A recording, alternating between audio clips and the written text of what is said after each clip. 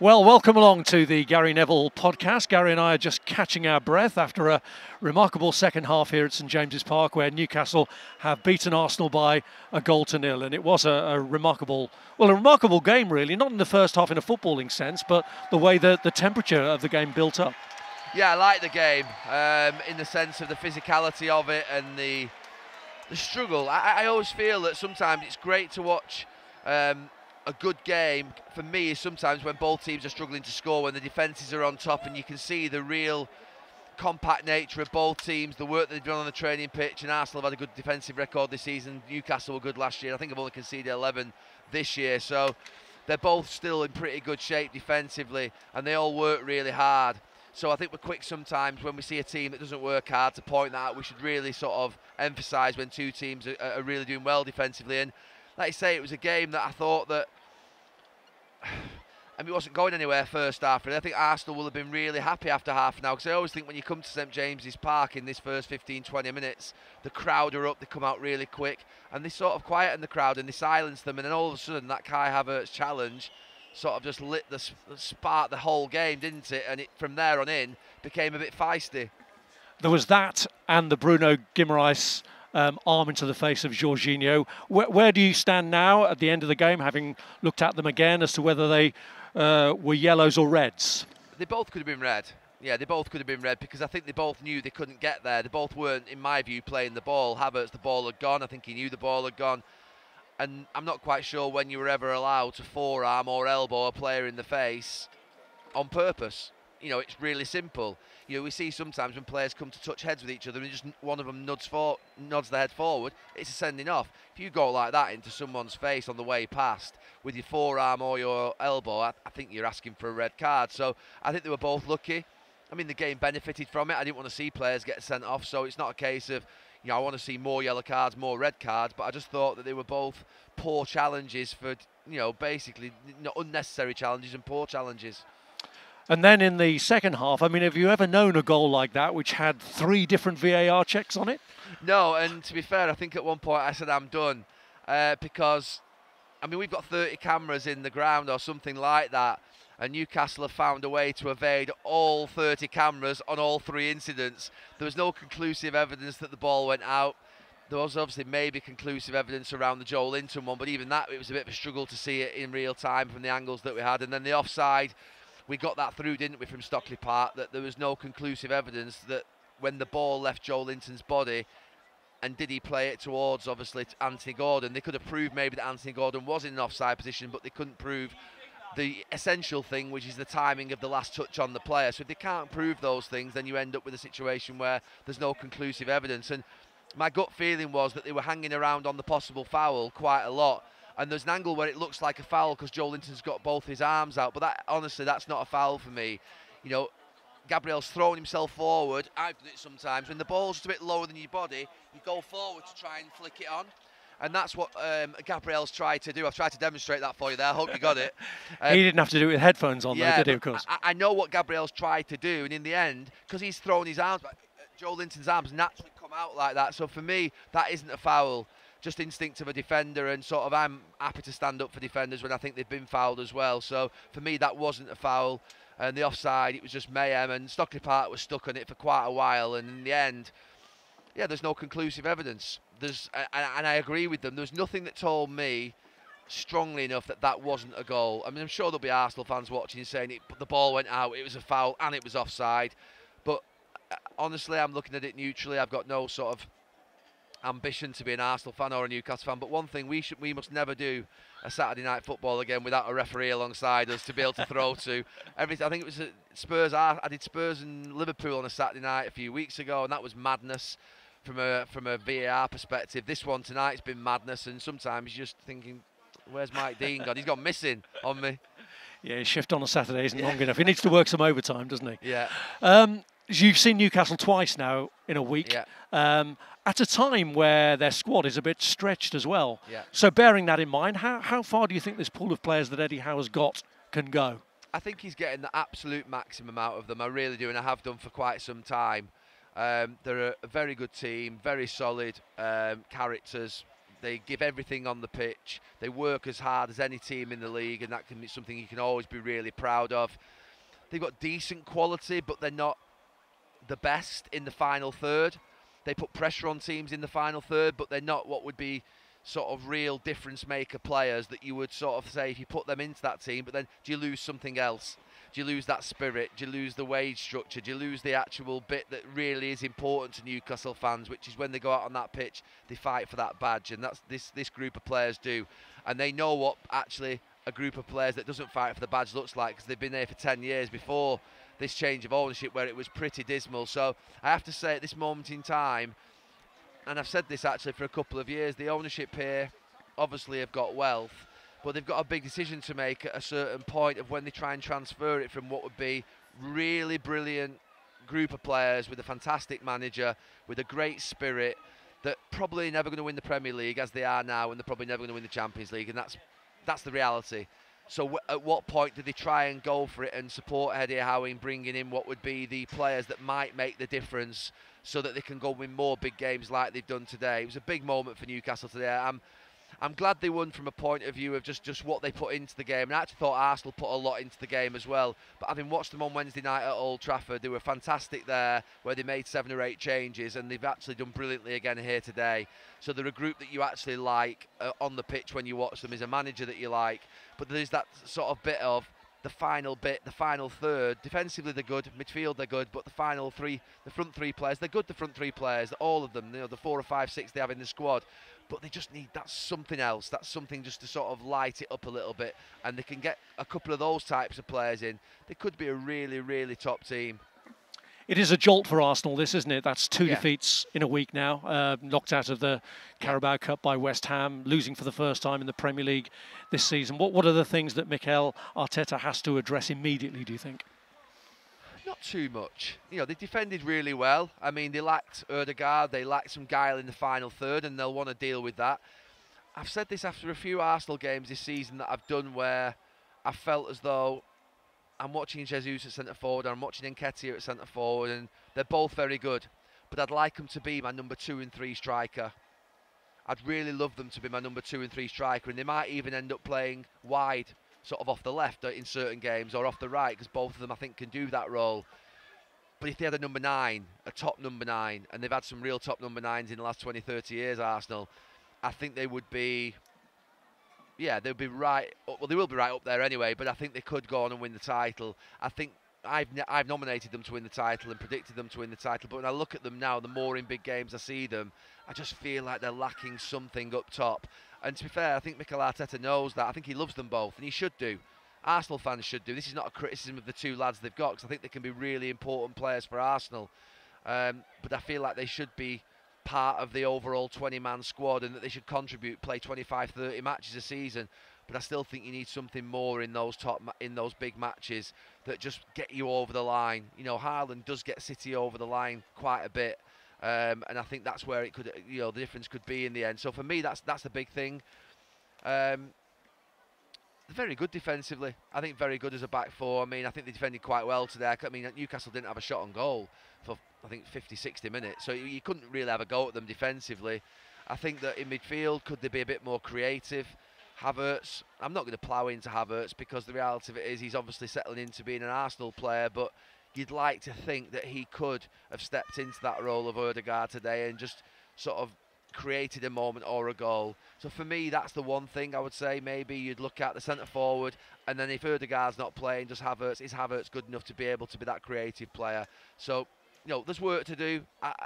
They've lost a game. You can lose a game up here against Newcastle. There'll be many teams lose here against Newcastle. So if you're going to lose a game, I think I'd say that's an acceptable way to lose a football match. You know, they'll be disappointed and they'll be gutted tonight, and the Arsenal fans will be gutted with a long trip back. But I wouldn't say that there was a shame in this performance at all. It was a real big struggle of a game, and they just got edged out by a goal in the end. Now, that can happen in football. I'm not looking at any more than that. Do you think Havertz's first half challenge might have been born from the frustration of his difficult start at Arsenal? The fact he's desperate to make an impression, almost too desperate? Well, it's interesting when you talk about Havertz. There was a graphic came up that said he had the most pressures in the game, wasn't there? He had 23 pressures. When he's out of possession, and even the challenge that he makes down here, he runs with real force and purpose.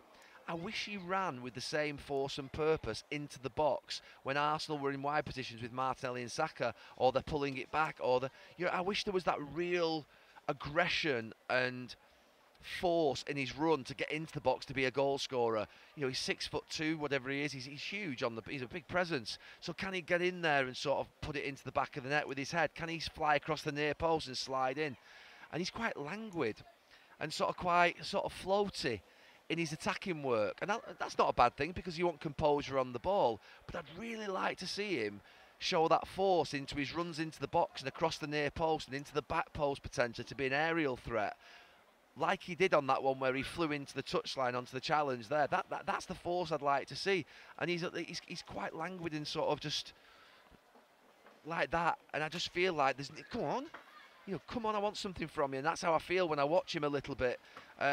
So yeah, that's my view of him, but like I say, there's a big expectation on him. He's been bought for a big amount of money. Arsenal fans are questioning why they spent that money on him, why they've not got someone else, and I can see why, and that pressure's not going to go away from him, and he does need to do better, let's be clear. He definitely needs to do better, but for me, he didn't play badly today. I thought he would be taken off because of the fact that he was treading a fine line with his yellow card, and thought any time he could have been sent off, but actually Mikel Arteta left him on. So for me, that was I think a good thing, but I think Mikel Arteta left him on thinking, go and do it for me. I'm giving you a chance here. Go and do it for me. Go and make that moment. But he doesn't really either know how to go and get that goal when you need it, or the runs to make. I think he needs coaching on the runs to make across the near post or into the back post and off that striker. He should be that second striker really, off Nketiah, and he doesn't really play like that. He never runs past the centre forward, never dribbles past the centre forward. He always sort of plays if you like, the other side. So I feel like he can do a lot more, and he needs to do a lot more for Arsenal. And to be fair to him, he didn't have much to feed off in terms of set pieces today, did he? Because one of the things that we've always complimented on Arsenal is their set pieces, but especially towards the end, they were a real letdown today. It was driving me crazy. I mean, the set piece coach down here, he used to do Reading as well, but he was screaming on like crazy, like he was the manager. I'm not sure that helps. He's screaming on at Trossard, who's taking the set pieces. Sit down. He knows what to do. You've gone through it in the week. It's up on the board in the dressing room before the game, and you've told him 3-4 times. And it felt like he was putting more pressure on Trossard taking the corners, which to be fair, Trossard didn't handle because his corners were appalling, and they were real chances in the game that's so tight. Set pieces. No one needs to tell Mikel Arteta or any of the coaches in this league. They're the sort of vital moments. And Arsenal are good on corners. They've got a good record. So just the delivery's got to be good. If the delivery isn't good, it all falls over. And I just felt as though he was being screamed at down this near side by the set-piece coach. And to be fair, he was probably putting pressure on him unnecessarily. You want to go to take a set-piece in a dead ball, you want to be relaxed. You want to feel like you can it's not easy taking a corner. I mean, people might say it's the easiest thing in the world to take a corner. Honestly, it's not easy to take a corner. If you're good at them, it looks really easy. But honestly, as a right-back, I couldn't have taken corners, and I could cross a ball. But to actually get it into the right areas all the time with precision, that's not an easy thing to do. So actually making sure the players are relaxed before you take them is an important thing, and I don't think that helped. Elsewhere today, the other disappointment for Arsenal, bearing in mind their own defeat, was how convincing and emphatic Manchester City were, scoring 6, and Haaland didn't even get one of them.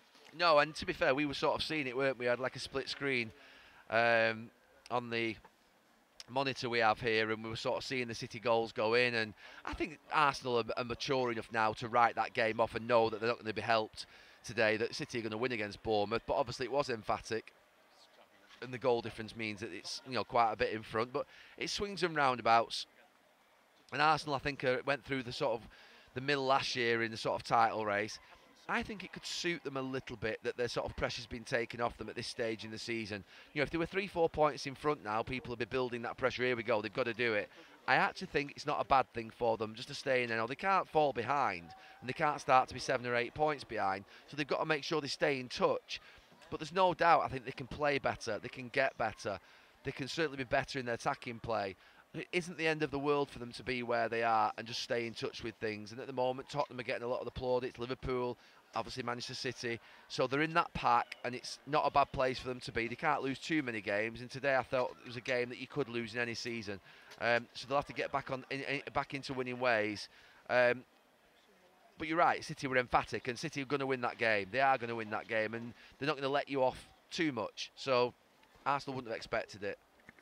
We should have a word for Sheffield United. First win of the season for them today. Yeah. So nice to see them notch up a victory against Wolves. Yeah, it was, and obviously we saw Burnley losing, but Sheffield United, the celebrations at the end and the excitement on the players' faces is fantastic. We don't want to see teams getting battered and sort of, if you like, just right at the bottom of the league, becoming cut off from the rest. That's not what we want. We want a competitive Premier League, and clubs that come up from the Championship, we've got to try and make them competitive when they come up, and Burnley and Sheffield United were starting to look very desperate, and it's still difficult, but at least there was a win today, which is a nice moment for their manager and for also the players. We saw Norwood at the end, didn't we, who was celebrating like crazy on our screens in front of us. And so to the other United, closer to your heart. What do you take from the Fulham game today? Do you take the character of a late victory, or do you reflect on what wasn't another fantastic performance? Look, they won. I think, to be fair, the relief we saw at the end on the coaches' faces was enormous. The pressure was really ramping up. And another manager was starting to struggle right in front of our eyes, and still is struggling from a performance point of view. I mean, Manchester United did not play well at all today, but Fulham have struggled in front of goal themselves this season, and that was evident. So they were helped by that.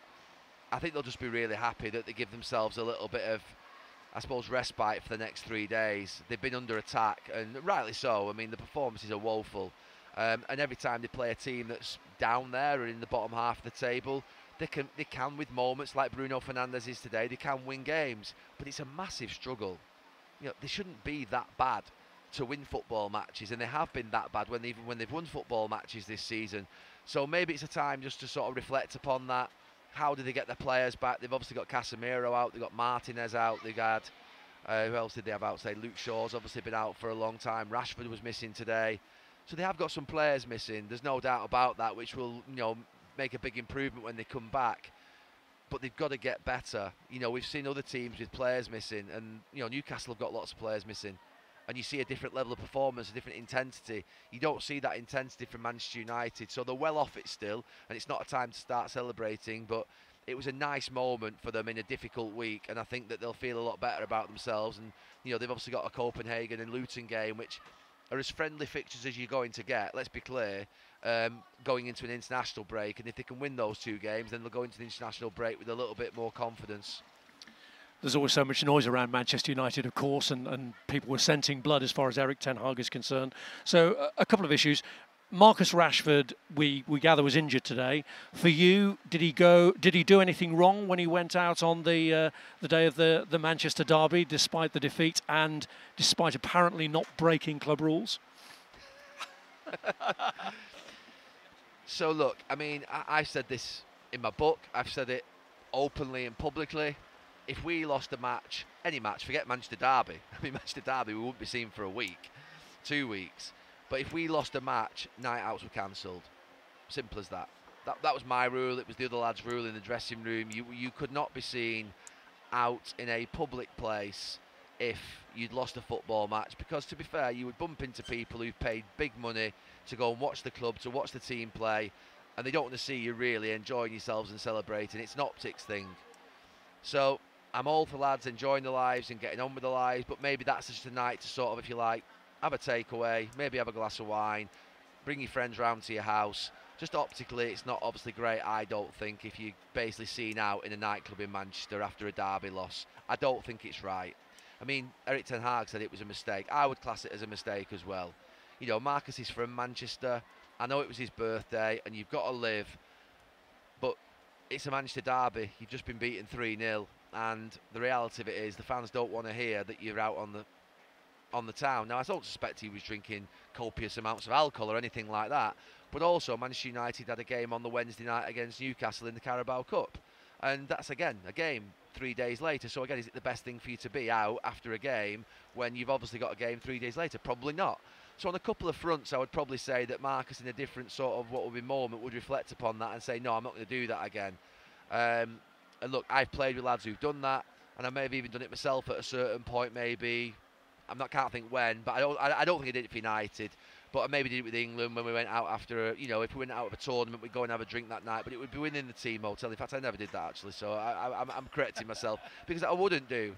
I remember after the Sean Go to Derby, cancelling my night out and sitting at home and having 2 or 3 beers and drowning my sorrows and basically sort of reflecting upon one of the worst professional days I'd had. You just don't go out after a derby. So for me, I'm not having a massive go. I'm not sort of sticking the knife into anybody here. I'm just saying I just don't think it's the wisest decision. If you want to keep the hassle away from your life, if you want to keep the media scrutiny away, if you want to have a more peaceful life, as peaceful as you can at Manchester United at the moment, you've just got to make sensible decisions and not ask for trouble. And I think, to be fair, going to China White, which to be fair is about 100 yards from where I live, so he should have invited me, by the way. I'd have come round and popped out. I generally think that would have been sort of the wisest thing, just to stay in. Has he done something ridiculously wrong? No. But I think it's probably not the best thing to do. Okay, and just finally on Manchester United, I heard the Super Sunday debate last week about your wishes for the new investment, and there have been reports this week that Jim Ratcliffe would put £245 million into improving the infrastructure of the ground and the training ground. Does that ease any of your concerns on that front? I think, I don't know how that leaks out. It's such a specific number, and I don't think it's helpful that the fans hear it and we hear it in sort of what would be piecemeal sort of fashion. What we need to hear is the full proposal and how it's going to work. I mean, you don't sit here as a Manchester United fan wholly impressed by the idea of £245 million going in to improve the stadium, because we know that Barcelona and Real Madrid have had to spend $1 billion to get their stadiums right and for a full refit. And we know that other clubs have spent significantly more. So we know that's not going to actually touch the sides probably of a full refurb of Old Trafford. But what it is a significant amount of money. And Jim Ratcliffe is a smart, successful businessman that's not just going to, if you like, put £245 million into something and let it run down the drain. So I suspect it's probably the first instalment of a plan, probably some sort of plan that means that they'll phase the actual refurbishment of the stadium over maybe 2 or 3 different sort of seasons or something like that, where they'll do 1 stand or 2 stands with that first bit, and then they'll do the second part, and then they'll do a third part. So it sounds to me like they're going to do it in sort of what would be phases, which can happen. I mean, at the end of the day, if they haven't got £1 billion, and why would he put that level of money in if he's a minority shareholder? But if he's putting some money in, then at least it might deal with some of the issues that exist within the stadium.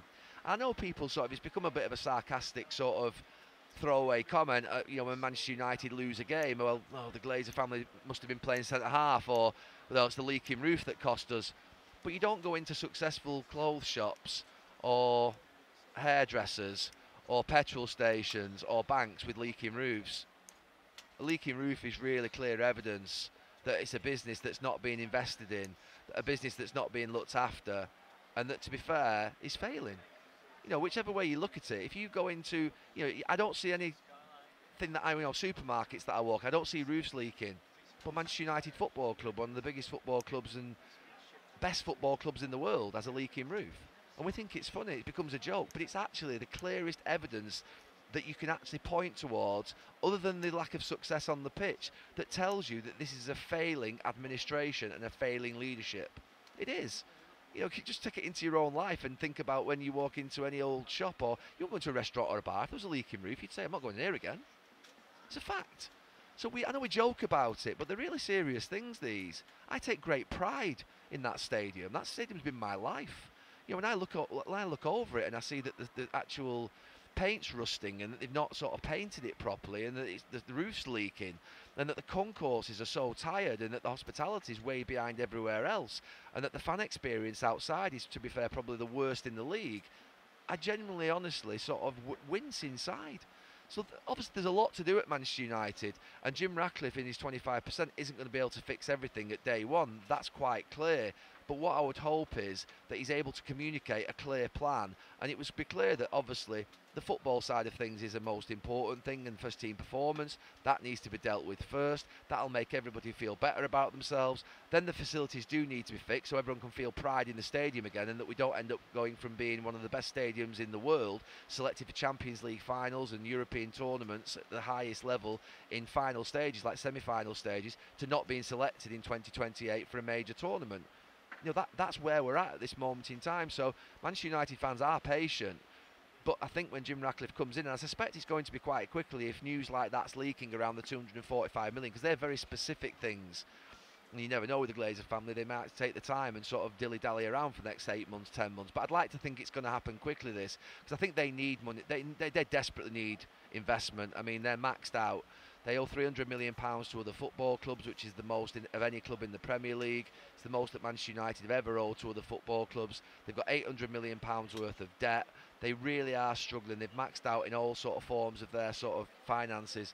And it's a precarious position, and they need some investment in. And obviously they want to take some money out themselves. So that's fine. So I would hope that Jim Ratcliffe at this moment in time is within those sort of what would be documents that he'll be negotiating to take control of the club, that he gains as much power as he possibly can in the control and running of the club, so that we can see significant change. And if £245 million is the start of an investment into the stadium, into the training ground, I think the fans will probably go with that, as long as they know the next 245 and the next 245 is coming, so that we end up with a stadium like the refurbished Bernabeu or the refurbished Nou Camp or the new Tottenham Stadium, because that's where Manchester United fans' head will be.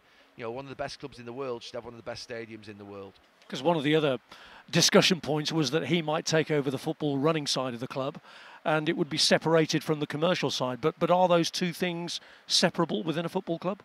He shouldn't do that. I mean, he won't do that. He's not just going to think that basically one department, he's looking at an important department, the football side, but he will have to impact the culture of the whole club and the feeling in the whole club. He'll have to touch every point in the club, because the reality of it is the people that are in the club, there's 500, 600, 700 employees, or there were when I left 10 years ago, and maybe 150 of them or 200 of them are in the football side. The other 500 he has to impact as well, because he's, to be fair, if he goes into the football club, he's the most experienced and most knowledgeable and most successful business person that there is or will be in that boardroom. So the idea now is that he almost needs to make the Glazers almost passive investors, even though they'll own the majority, or certainly a higher number than he will. He needs to make them passive in terms of control. Absolutely, I would take as much off them as possible.